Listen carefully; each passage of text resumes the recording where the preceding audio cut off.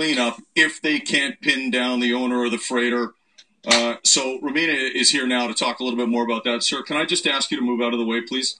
Thank you very much. Just move out of the way. Romina, if you can't explain who would be responsible. I'm just trying to do my job, okay? So, as you mentioned, Chris, you have to find responsibility here. So, ultimately, it's supposed to be the owner of the boat who pays. Robin, we're having some... Yeah, this is obviously going sideways, so we're going to send it